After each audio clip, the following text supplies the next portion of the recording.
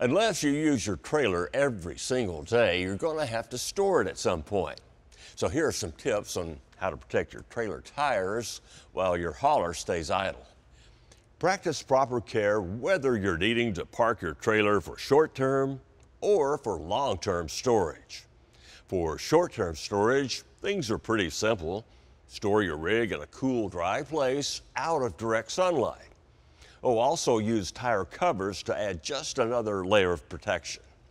Now, if long-term storage is needed, apply the rules just mentioned, but take these extra steps.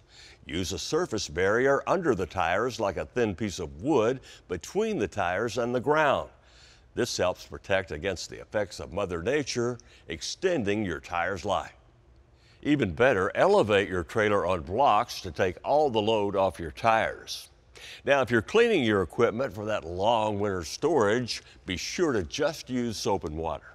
Never use harsh cleaning agents or chemicals, as it degrades the protective rubber barrier that the Carlstar Group builds into every Carlisle branded tire to protect it from the elements.